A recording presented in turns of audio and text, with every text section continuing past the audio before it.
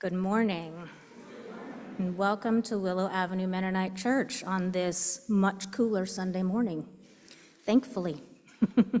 Whether you are here in person or you're joining us online, we are very happy to have you here with us today. And if we haven't met before, my name is Courtney Becker Foster. If you are joining us today on Facebook Live, I would encourage you to join our Zoom meeting. You'll find a link for it down in the comments section. And there's a wonderful group of people over there who would love to meet you and get to know you. Later in the service, Doug Jones will be leading us in our prayers for the church, community, and world. He will be joining us on Zoom, so it'll feel a little bit different today. But you can start texting your joys and concerns to his number, which is 903-267-4496. And I want to thank Pastor Brian for his prayerful preparation for the homily that he will give us a little bit later. Today is Father's Day, a day where we celebrate and think of those in our lives who have fathered us in one way or another. For some of us, this may be a joyful experience, but for others, it may bring up some feelings that we would rather not think about. So I pray that this will be a day where we can give space to those around us and to our possibly differing emotions. I do want to comment that Arlene picked the music today because she thought they were all pieces that her father would enjoy. So, honoring him today with the music. So this morning, we're going to be hearing about Queen Vashti in the Faces of Our Faith series. She is a little-known character in the Bible who stood up for herself against her husband, who, of course, happened to be the king. And things didn't go well for her, but I'll leave that for Pastor Brian to talk about. So let us now listen to the singing bowl and center our hearts for worship.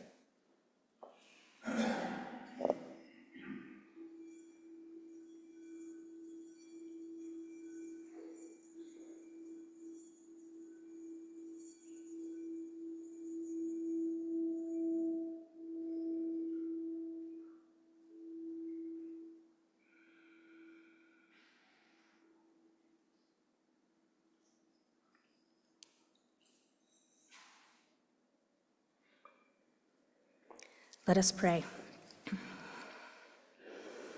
Holy and righteous God, you created us in your image.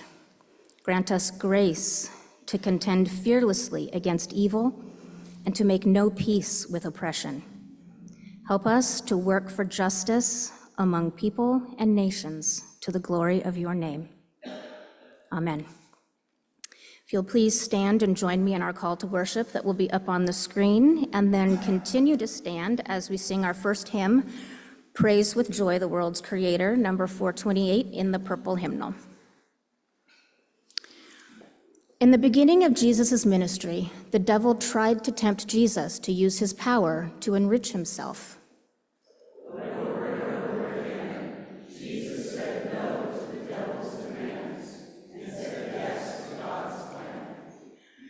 The Apostle Paul told his church, God didn't give us a spirit that is timid, but one that is powerful, loving, and self-controlled. The Spirit enables us to be like Christ, to say no even when those put us in harm's way. God, make us brave like Vashti, like Jesus, like Paul. May we always be ready to say no to that which violates the life of faith you call us to live.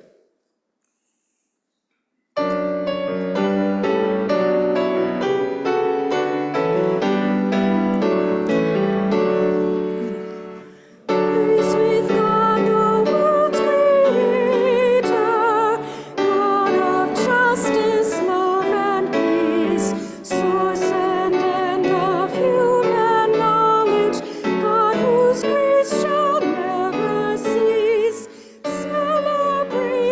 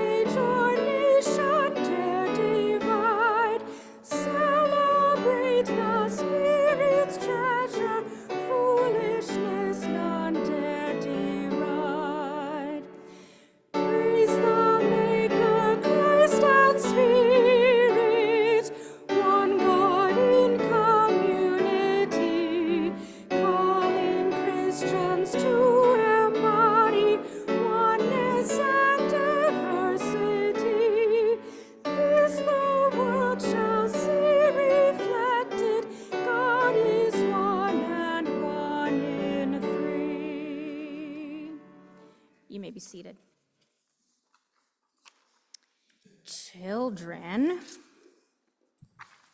if you want to come up to the front.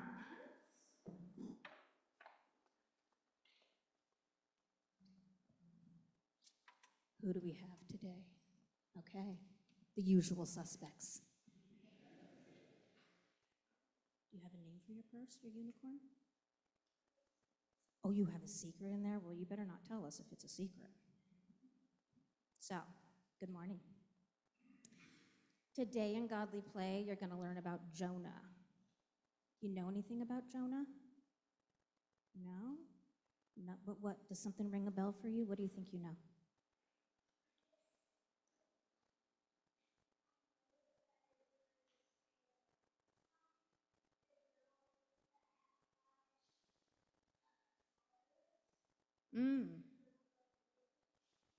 Oh, so that picture's reminding you of last week's story? Oh, that's good. That's good. Well, Jonah was swallowed by a fish. Can you imagine? What? Like, how gross would that be? Yeah, exactly.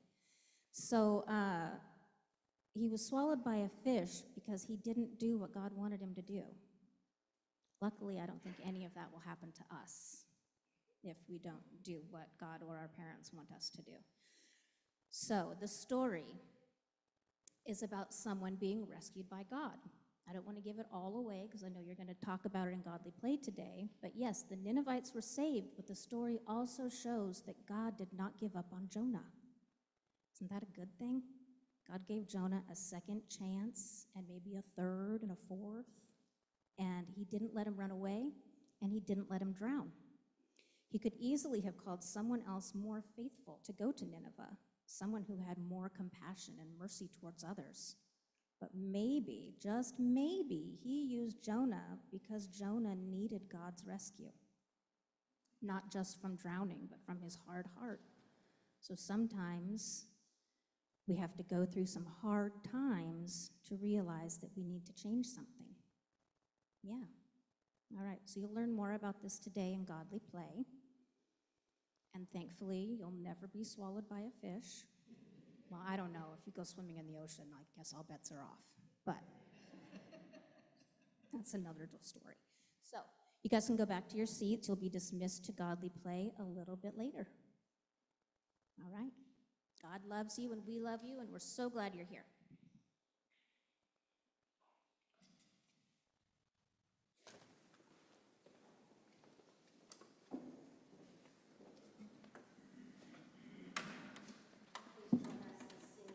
Creating God, your fingers trace, number 427 in the purple hymnal, or the words will be up on the screen.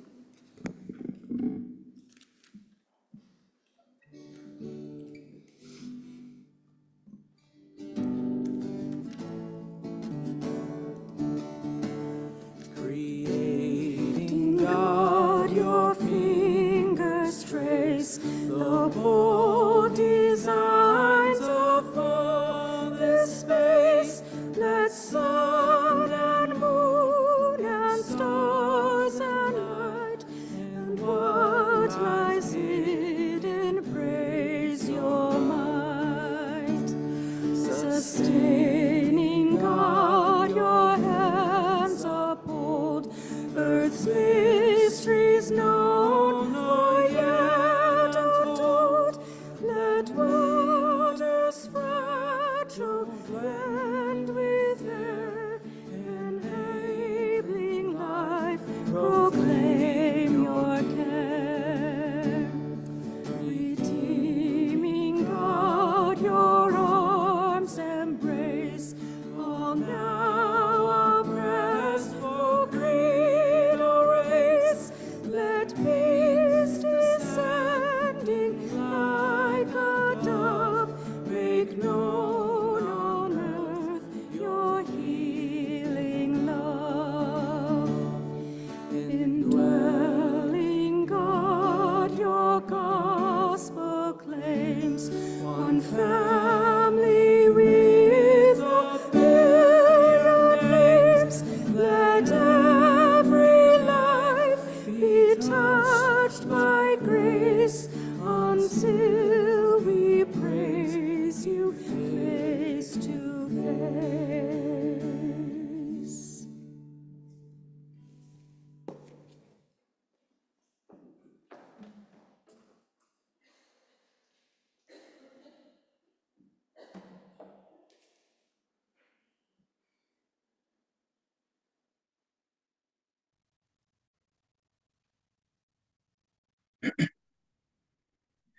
As a friendly reminder, for any prayer requests that have not yet been made, please text your thoughts or concerns to 903-267-4496.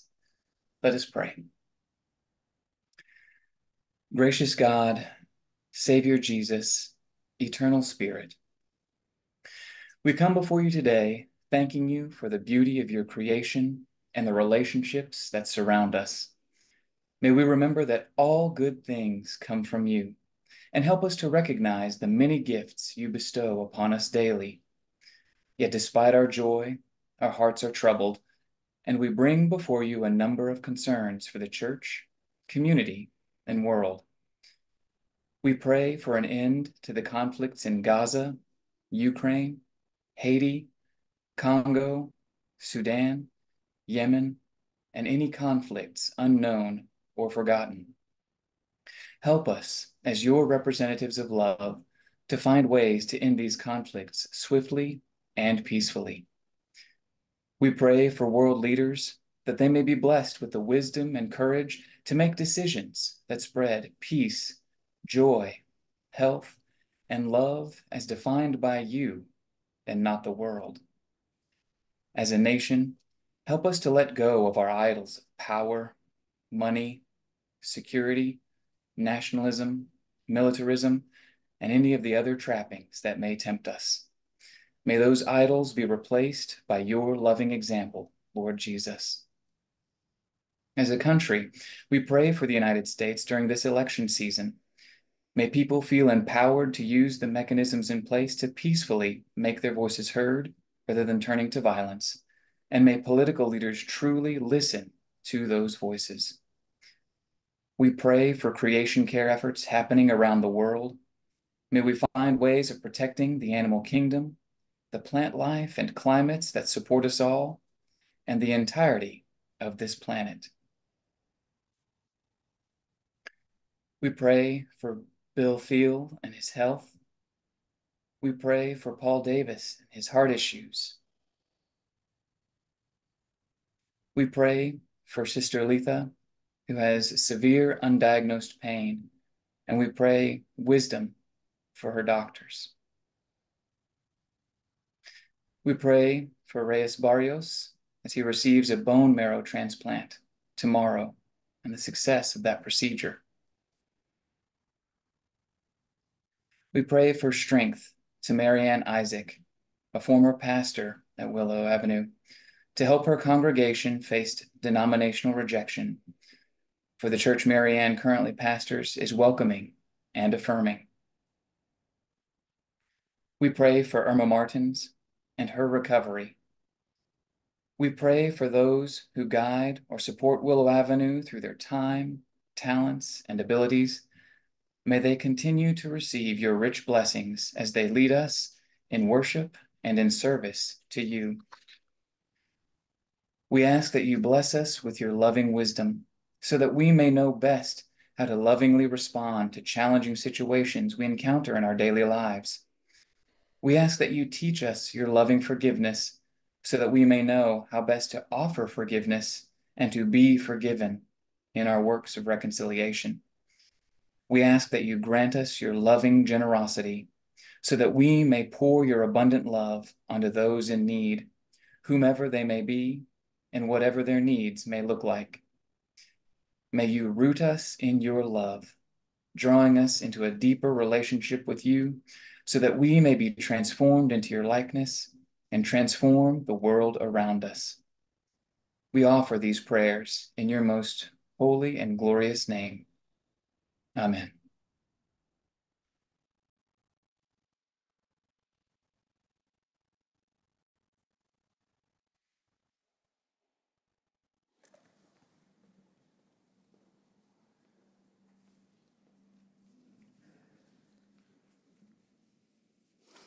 Please join me on 804. There's more love somewhere.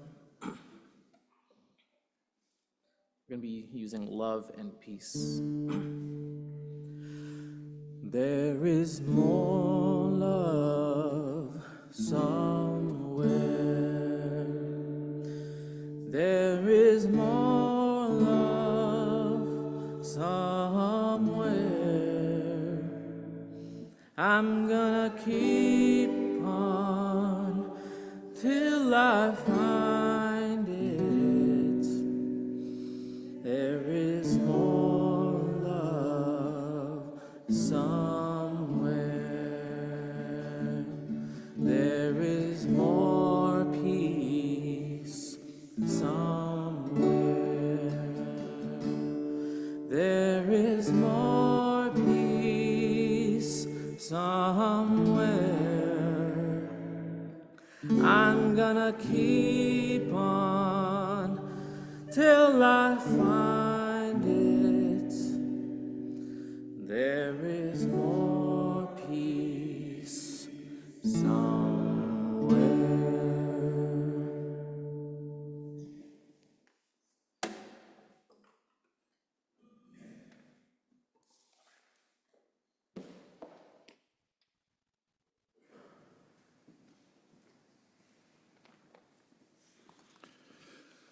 This morning's reading is Esther 1. This is what happened back when Ahasuerus lived, the very Ahasuerus who ruled from India to Kush, 127 provinces in all. At that time, Ahasuerus ruled his kingdom from his royal throne in the fortified port of Susa. In the 3rd year of his rule, he hosted a feast for all his officials and courtiers. The leaders of Persia and Media attended, along with his provincial officials and officers.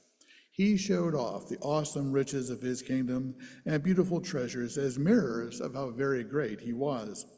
The event lasted a long time, 6 whole months to be exact. After that, the king held a 7-day feast for everyone in the fortified port of Susa. Whether they were important people in the town or not, they all met in the walled garden of the royal palace. White linen curtains and purple hangings were held up by shining white and red purple ropes tied to silver rings and marble posts.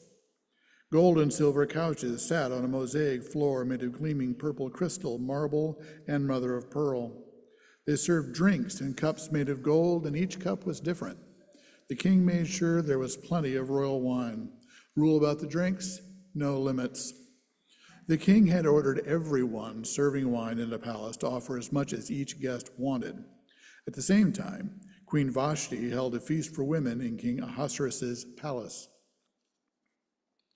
On the 7th day, when wine had put the king in high spirits, he gave an order to Mehuman, Biztha, Harbona, Bigtha, Abagtha, Zethar, and Carcass, the 7 eunuchs who served King Ahasuerus personally. They were to bring Queen Vashti before him wearing the royal crown. She was gorgeous, and he wanted to show off her beauty both to the general public and his important guests. But Queen Vashti refused to come as the king had ordered through the eunuchs. The king was furious, his anger boiling inside. Now, when a need arose, the king would often talk with certain very smart people about the best way to handle it.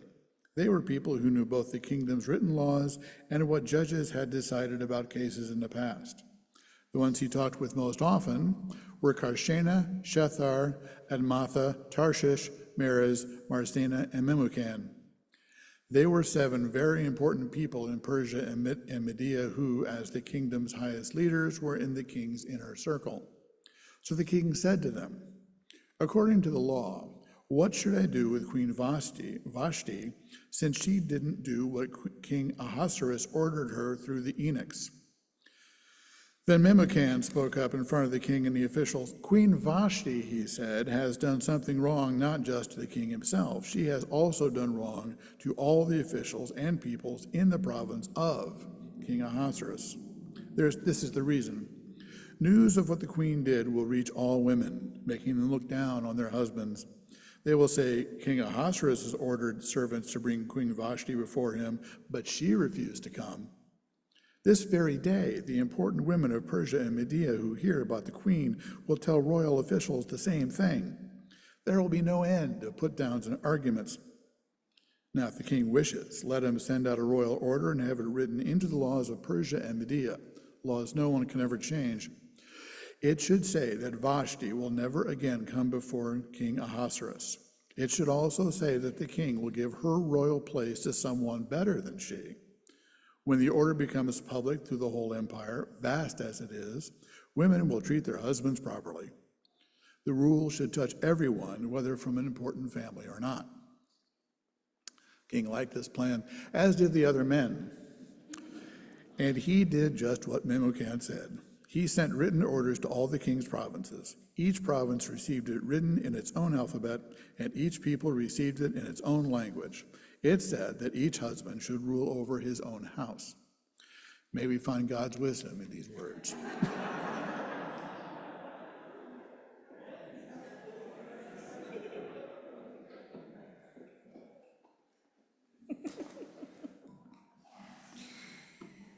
Please join us now in singing Beauty for Brokenness, number 712. And kids, you can go off to godly play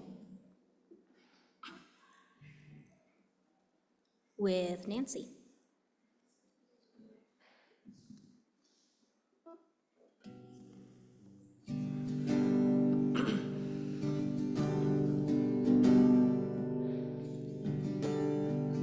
Beauty for brokenness, hope for despair. Lord, in the suffering, this is our prayer. Bread for the children, justice, joy, peace. Sunrise to sunset, your kingdom increase. Shelter for fragile lives, cures for their ills, work for the artisans, trade for their skills, land for the dispossessed, rights for the weak, voices to plead the cause of those who can speak.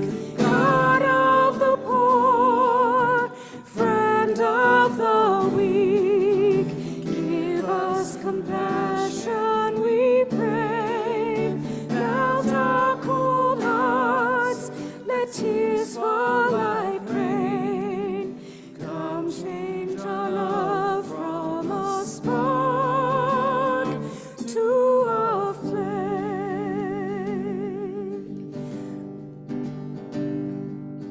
Refuge from cruel wars, havens from fear, cities for sanctuary, freedoms to share. Peace to the killing fields, scorched earth to green. Christ for the bitterness, his cross for the pain.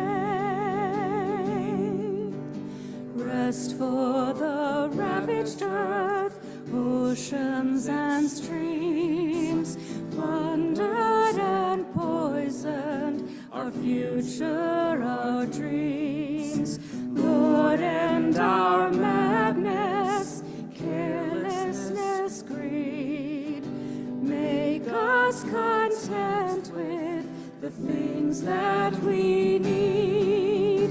God of the poor, friend of the weak, give us compassion, we pray. Melt our cold hearts, let tears fall like rain.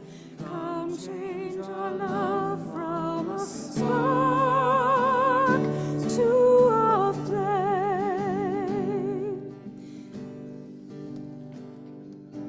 Lighten our darkness, breathe on this flame, until your justice burns brightly again, until the nations learn of your ways, seek your salvation, and bring you their praise. God of the poor, friend of the weak, give us compassion, we pray. Melt our cold hearts, let tears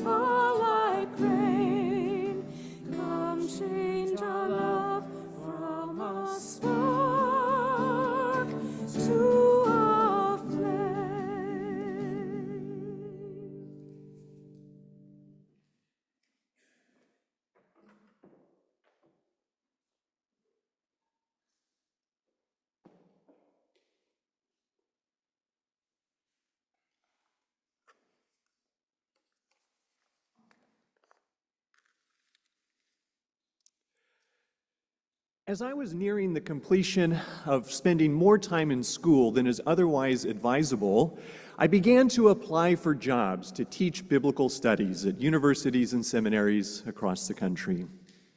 Some schools required applicants to check a box to a deceptively simple question, saying either yes or no. The question was this: do you agree with our confession of faith? So, trying to be a good Anabaptist who would let my yes be yes and my no be no, I wrestled with what to do. Those confession of faith statements were wordy, and with training as a biblical scholar, it was easy enough to find things I could disagree with. So the truth was invariably no, at least not all of it. But checking no would invite scrutiny of my application and could easily lead to my application being dismissed when they learned what I disagreed with. So I considered checking yes and lying. For moral justification, I drew inspiration from Shiphrah and Puah, the Hebrew midwives who lied to Pharaoh to protect themselves. We'll learn about them next week. But hiding my personal values didn't seem like an option, given that my scholarship worked with feminist and queer approaches to biblical interpretation. I'd be outed soon enough. Which box then to tick? Yes or no? Well, I suspect that many of us haven't heard of Vashti. When the king summoned her to display her beauty before his officials, I could imagine her wrestling with similar questions. Do I say yes, or do I say no? It's a situation, I think, not unlike what Shadrach, Meshach, and Abednego faced when confronted with the decree to bow before and worship the king's statue in Daniel 3. As Doug Jones laid out for us 2 weeks ago, while they'd otherwise found ways to navigate the tension between sabotage and assimilation, now they faced a choice. I think Vashti's story echoes not only themes like this, but also themes related to gender and discrimination that intersect with Pastor Jerry's sermon from last week. Indeed, Vashti's story in the book of Esther within which it is set has long been of interest to feminist biblical scholars. The Woman's Bible was a groundbreaking piece of feminist biblical scholarship published in the late 19th century.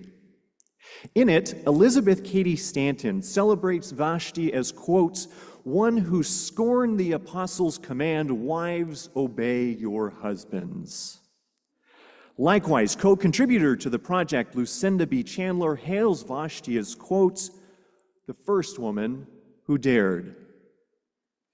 As Pastor Jerry put it last week, it's tempting, I think, to make Vashti's story one of women's rights. And I also think our text is more complicated than that. The book of Esther is a short story set in the time after the Babylonian Empire conquered Jerusalem. It opens with the Persian king throwing 2 feasts, the first of which lasts for 180 days. The second features drinking without restraint, and after mentioning the second feast, the text introduces Vashti, who is giving her own banquet for the women of the palace.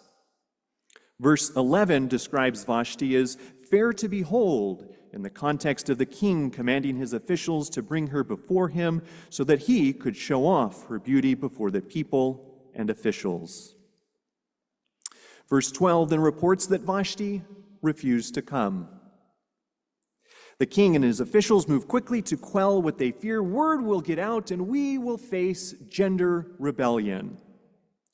The male leaders issue a proclamation that every man should be master in his own house. And as some of us begin to chuckle, some have wondered, could this be a bit of satire? Perhaps there's a bit of a satirical poke here at the male leaders as the decree comes from a man unable to master his own house. Likewise, their decree spreads word of what Vashti has done, perhaps a bit ironic in that they feared what would happen if others heard, and now their decree spreads word. Likewise, the decree even conveys the ease with which such decrees can be disobeyed. Perhaps another poke at the leaders as they'd like people to comply with this decree. But just as the decree goes out, so too does Vashti, who disappears, and she is eventually replaced by Esther. So Vashti's story is brief. She says nothing and does two things. She gives a banquet and she refuses to come. Once she's replaced by Esther, Esther does intervene to save her people, but the book doesn't suggest that God somehow orchestrated this, working behind the scenes to remove Vashti and ensure Esther was in place for later developments. Indeed, one of the curiosities of the book of Esther is it makes no mention of God at all. What then might we glean and learn from Vashti, a lesser known and overlooked biblical character? Arguably, her most significant act is her refusal to come when summoned, but it's also terribly difficult to interpret because the text doesn't tell us why she refused. I'll pause for just a moment and give you a chance to reflect. Why do you think Vashti refused?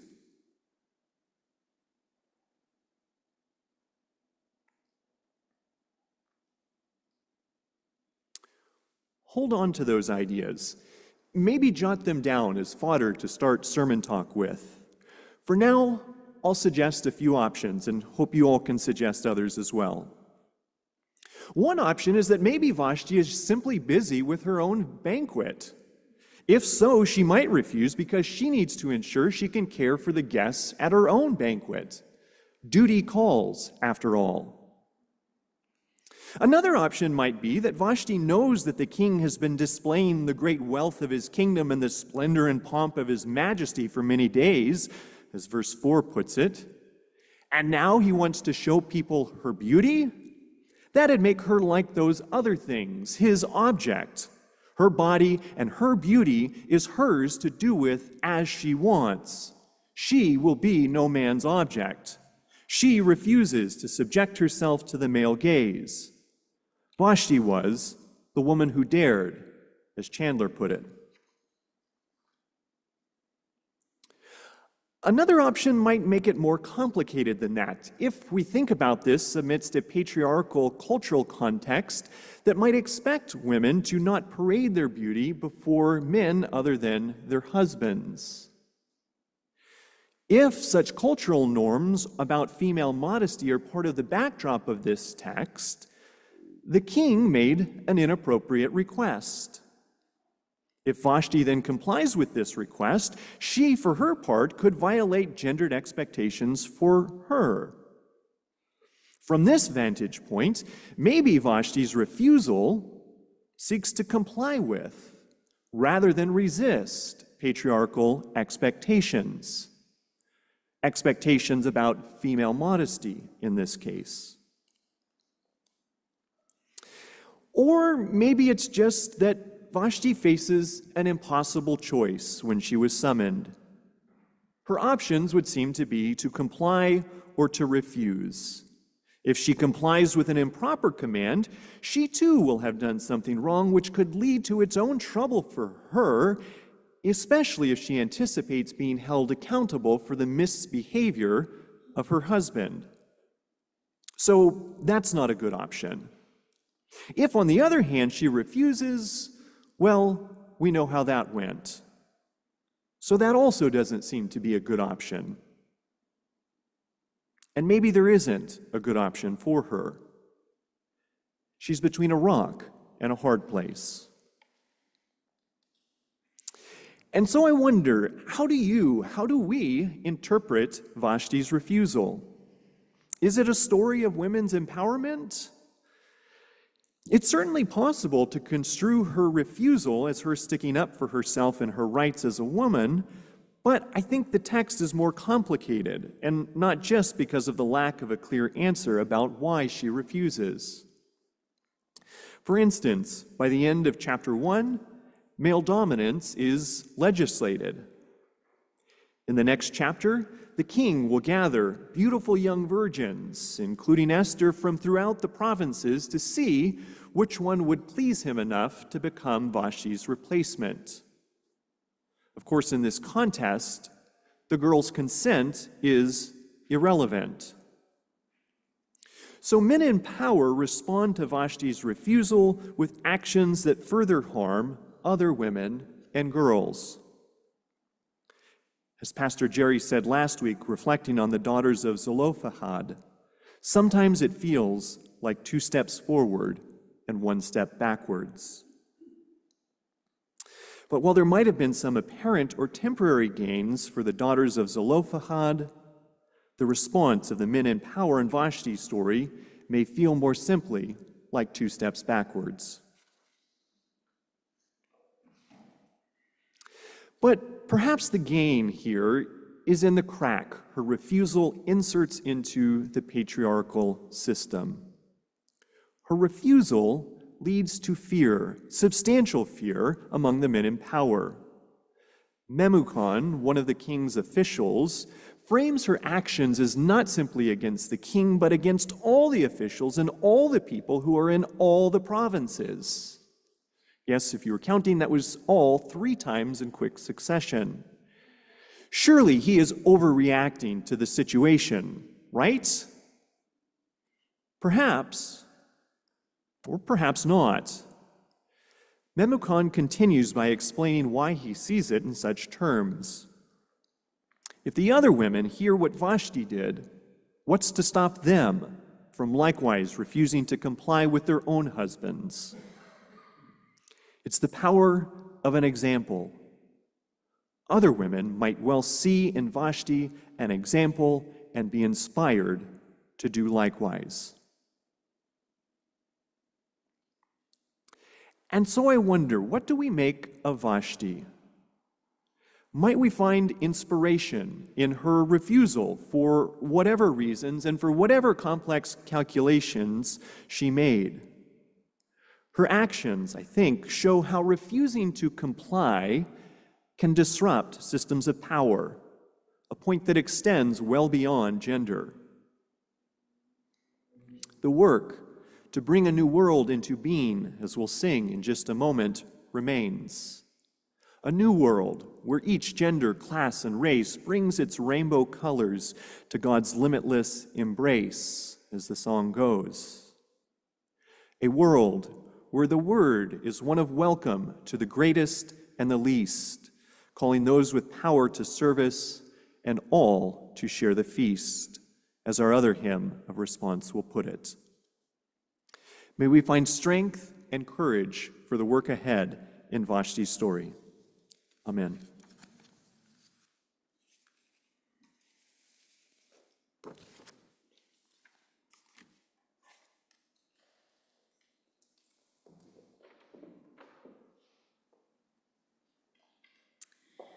Who Will Speak a Word of Warning is a new song for us. So Arlene is going to play it through once first, and then you can join in on the first verse.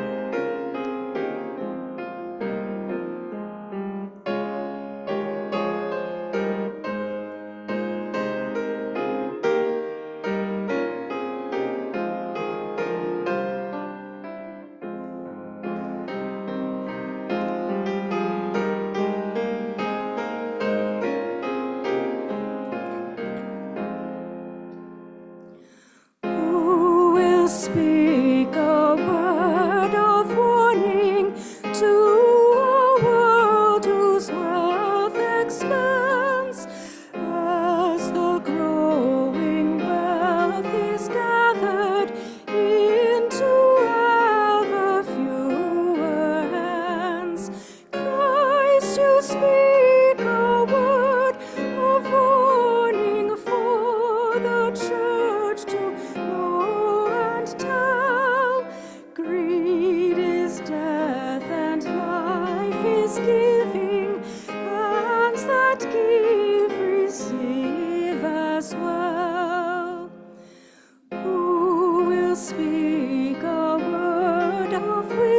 welcome to a world where truth gives way, as the claims of power and privilege shift and shape the truth each day. Christ, you speak a word of wisdom for the church to heed and share.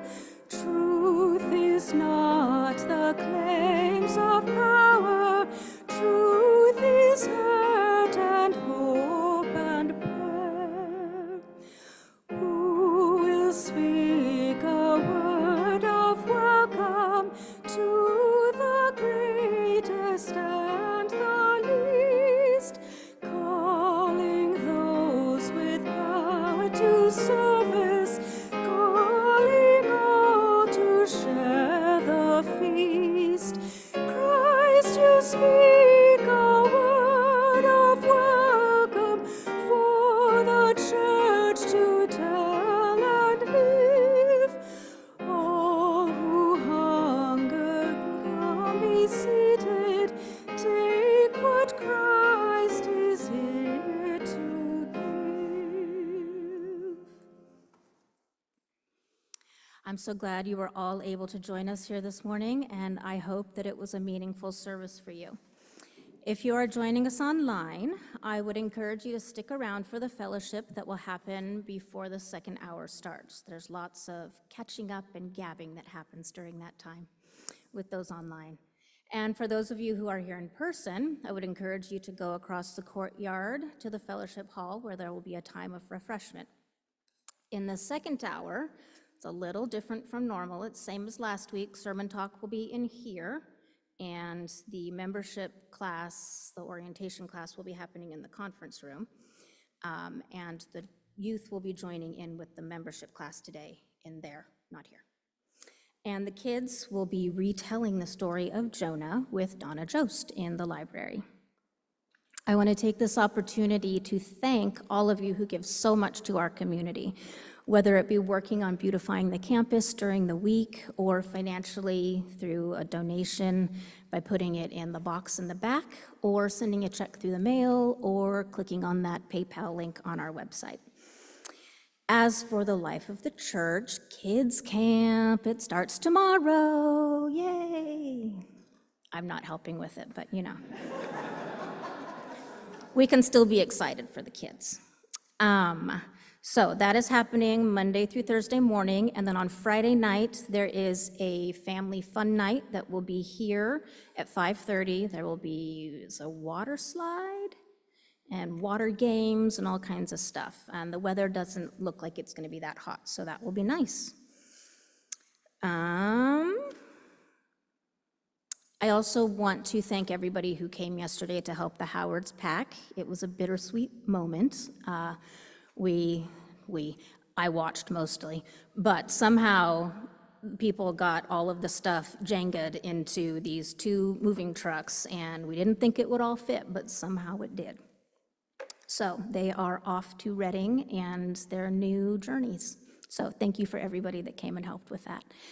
And also want to mention in the bulletin, the Outreach Commission invites you to join the next mass call of Mennonite Action. It's going to be from 5 to 6:30 on Thursday, June 20th. The topic will be Christian Zionism, and you can register on your own, but if you want to, Brian will be here that night in the conference room, and you can all watch it together and then have a discussion afterwards. So that should be a good time to get together with fellow Mennonites and try to figure out what to do with what's happening in the world in a peaceful way. Okay, so please stand and we will sing A New World into Being, number 809.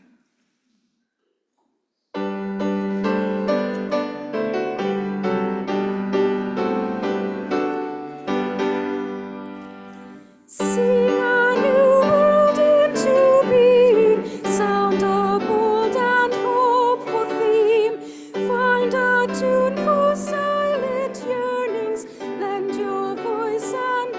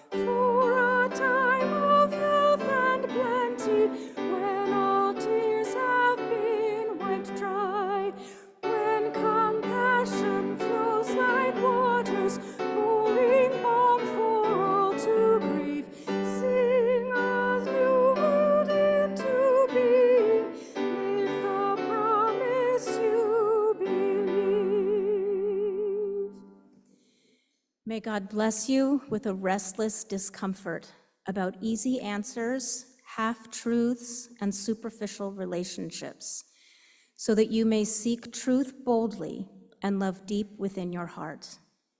May God bless you with holy anger at injustice, oppression, and exploitation of people, so that you may work tirelessly for justice, freedom, and peace.